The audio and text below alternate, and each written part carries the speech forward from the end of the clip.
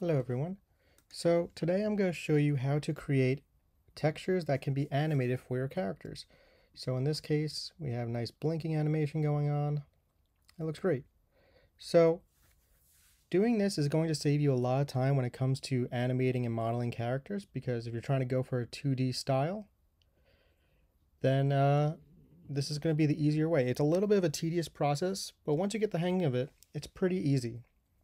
And you could use this for a whole plethora of different projects. So today I'm going to show you how to do it on this model right here. Thanks to my wonderful student Sophia. She's letting me borrow this character just to show this demonstration. And normally what you would do is, I'm going to delete this right now, is I would take my model right here, I would create a duplicate of it, and I would delete everything but the faces that I'm going to be using as the character, or the character expressions. So in this case, these faces right here are going to be the ones I'm going to use.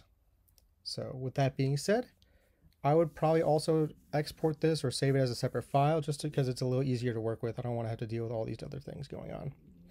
So let us go and show you my expressions for now. So these are the expressions I have to work with. These are also done by Sophia. And we have about 12 different expressions. We have different variations of blinking, different emotions through the eyes. And normally you would do your mouths differently as well as a separate piece. But I'm going to leave this up here. I'm going to use Photoshop for this process just because it's going to make things a lot easier for me to work with later on. So it's also going to be good to refer to them. So let's get to it.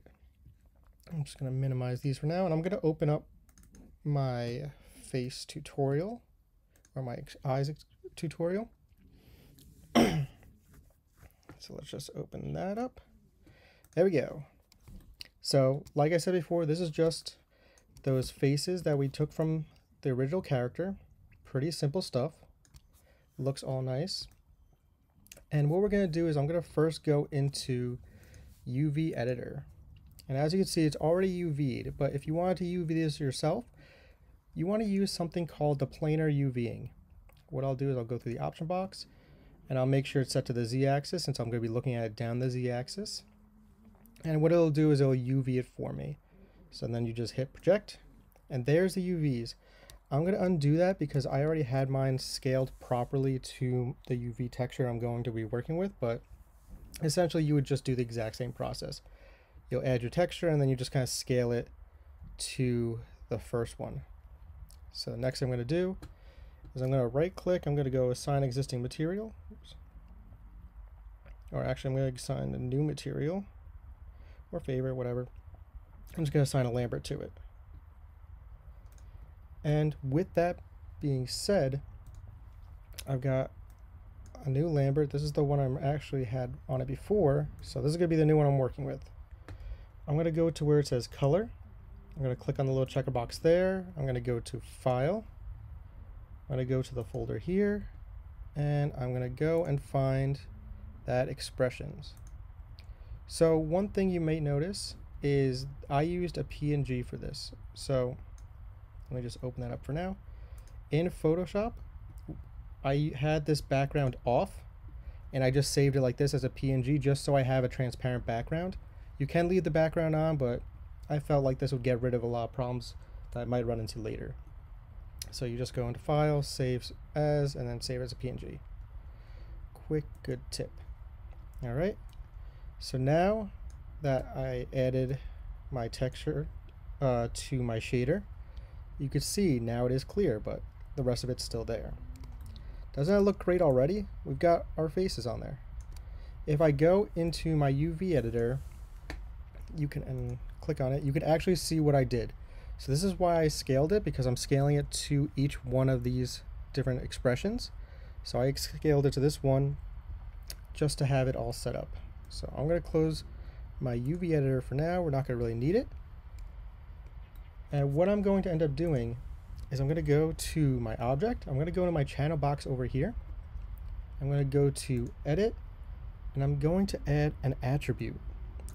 So what adding an attribute does is, if we go into our channel box right here, you see you have translate, rotate, scale, and visibility. We're going to add another one right here. So for the long name, I'm going to put it as eyes. And for the override nice name, just for whatever shows up, I'm going to do eye texture. Oops. All right.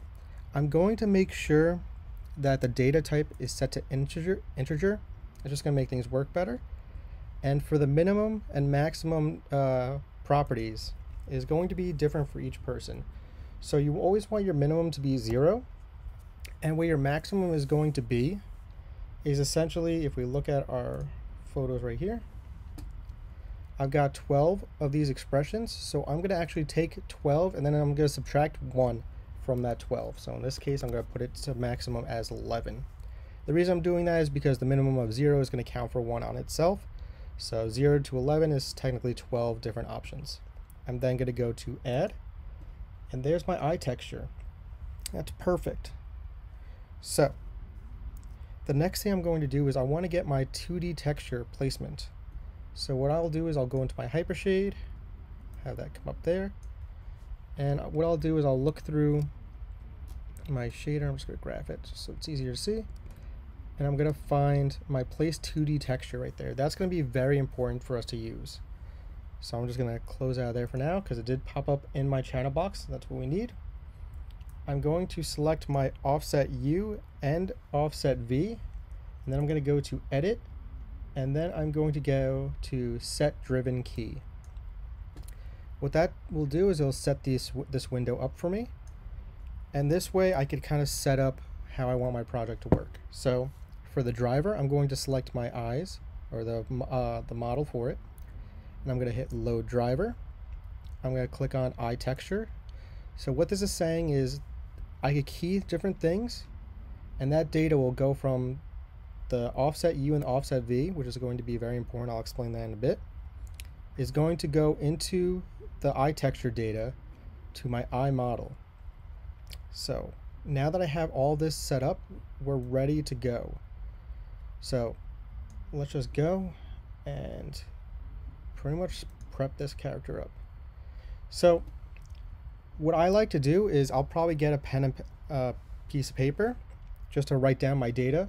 So what I'll end up doing is numbering, in this case, 0 to 11, just so I have a reference of my data, but I'll put it in the Photoshop file just so you can see it for yourself. So we're going to be only focusing on U and V.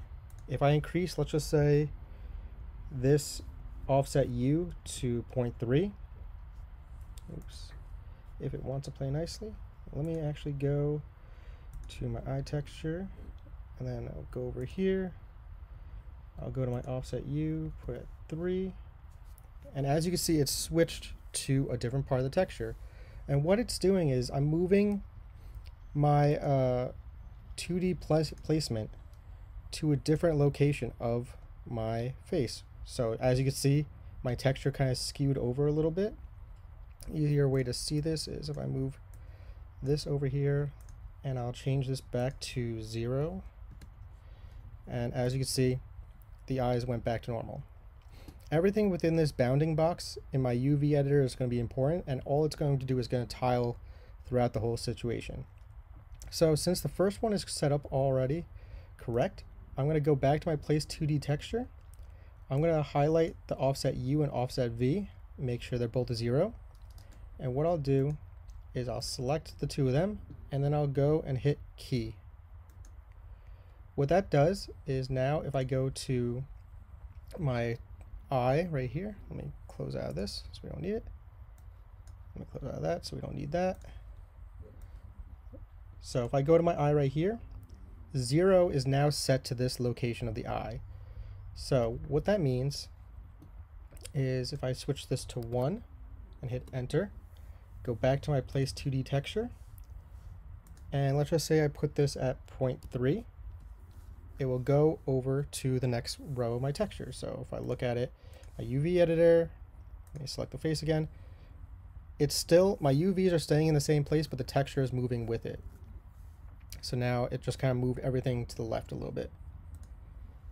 So now that that's all set, what I'll do is I'll hit key, and now it's set to eye texture of 1. So if I type in 0, it'll go there. If I type in 1, it'll go there. And now this process is going to be a little bit of a touch and go because you're going to want to find out the best area for it. So like if I type in 0.4, you see how it's kind of going in a weird area. So the only reason I have this one done like that at 0.3 is just because it worked. So for you, it's going to be a little bit of trial and error at the first part. But that's why I told you to get pen and paper. So what I'm going to do is if I look at my character right here, this sheet, what I can end up doing is, let me get my pen. I'll put over here, this is 0. Ooh, let me get a better brush than that. So let's get a hard brush and let's change the scale down. So this is going to be 0. All right. So what I put for the first one is 0 for the U, 0 for the B, for the V. So the next one's going to be 1. This will be 2, 3, 4, 5, 6, 7, 8, 9, 10, and 11. So now I have the 12 faces all set up. This one's at 0 and 0. And if I go back to Maya, so let me pop that back up. The offset U for the second one is 0.3, offset V is 0. So I'm just going to double check that this is the correct face. So I'll just go in there. That is the correct face. So what I'll do is for number 1, I will type in, or in this case, I will write down 0.3 and then 0. So this is going to start us off in figuring out how things are going to work. So for the next one, number 2, I'll go in, I'll select the face. I'm going to type in 2 this time. I'm going to bring up my expression editor wherever it went. There it is. Let me get rid of my UV texture editor. We don't need that. So I'll bring up my place 2D texture. So already set it to 2. Place 2D texture is already selected. I already know that the offset V is going to be 0. And the reason that's going to be 0 is that's going to along the x-axis kind of. And it's just going to make things easier when we're moving around. So for this one, let's just try 6. And that kind of works, but as you can see, it's not really centered. I could actually look at this in the front view, make it even a little bit easier to see. Let me move it and zoom in on it. So in this case, I'm going to need to adjust this a little bit more. So I'm going to go in and let's try 6.62. That looks really good. That looks pretty centered. If I want, I could always raise it or lower it. So what I would do is I would go to place 2D texture, and then I would type in for the V portion of it. Just say if I put 0.2, that was way too much. So let's go back to 0, try 0.1. Nope, too much as well. So again, it's going to be a lot of trial and error. But once you get the hang of it, let's try 0, 1. Nope, that's too much. It'll be fine at 0. But once you get the hang of it, things get a lot easier. So now I'm going to key this. So at 0.62 and 0. So now I'm just going to double check. So that's good. I'll go in and I'll pretty much write this down here. So this was at 0.62 and 0. Because of this, I now have a lot of the information I need. Because I know all these are down one line like that, I now know that all these are going to start for the U's for the offset are going to be 0. All of these are going to be 0.3. All these are going to be 0.62.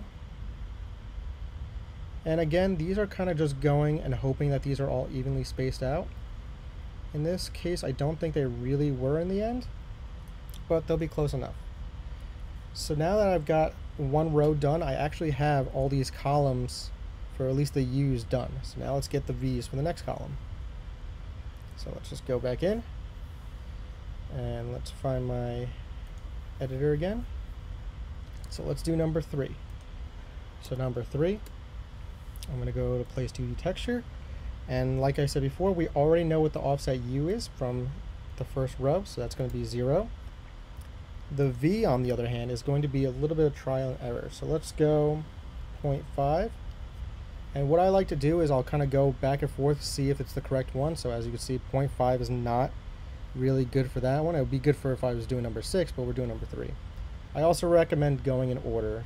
It's going to make things a lot easier. So let's try 0.7. That's getting closer. Let's try 0.74.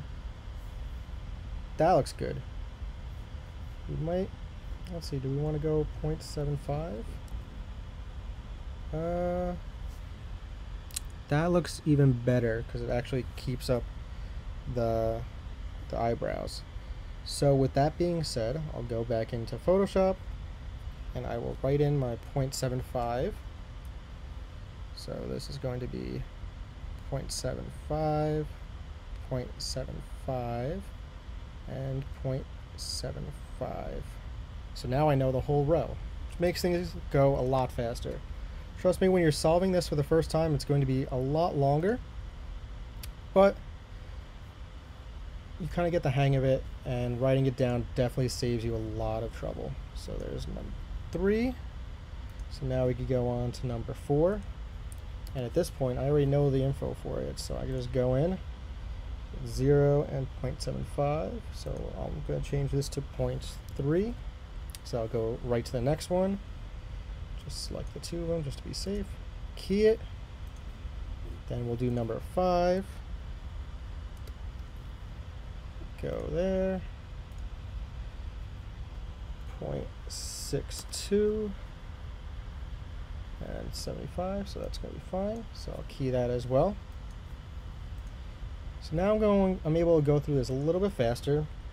Every time we get to another row, we do need to figure things out. So I already know offset U is going to be 0, and just because I already have my numbers written out, let's try 5.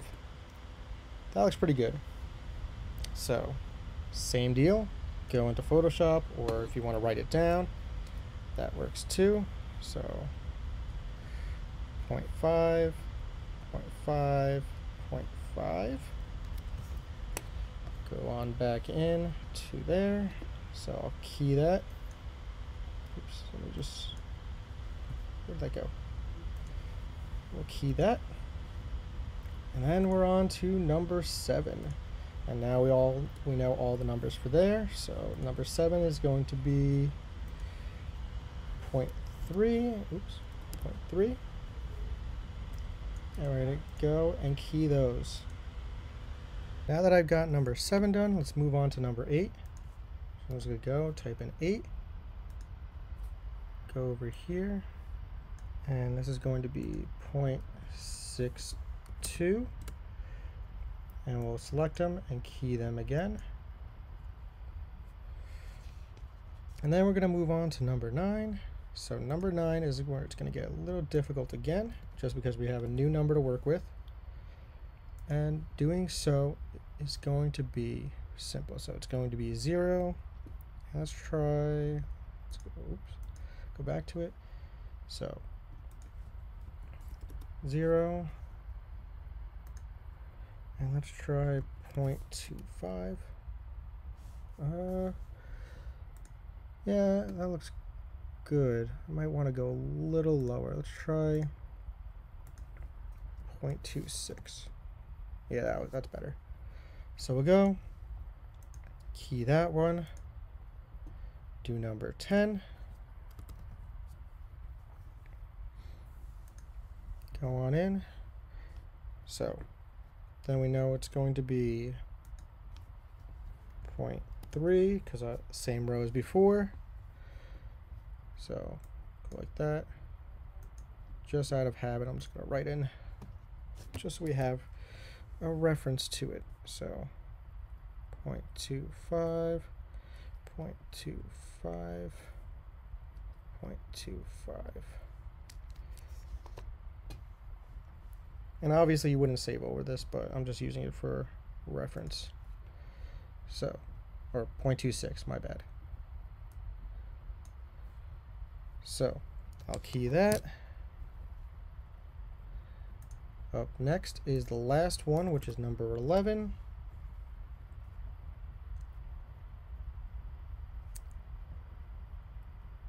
Which will be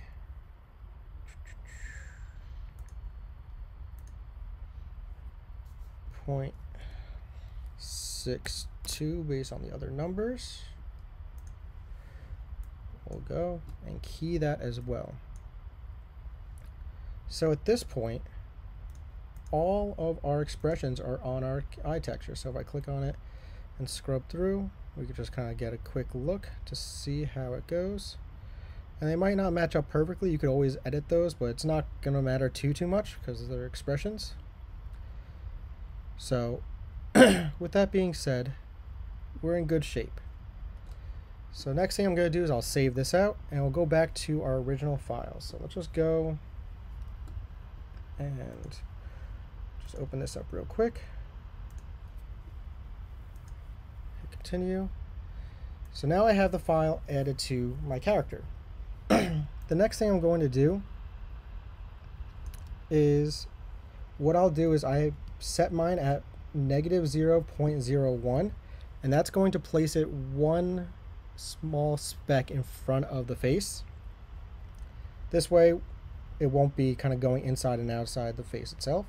And the next thing I'll do is I'll select it, and in this case I have my joints seem to be locked. So let's see, there we go. So I'll select my face, my control, and I'll go into my rigging and I'll do apparent constraint. This way, if I ever go and, let me select my control, rotate the head. Oops, did I do that the wrong order? I did.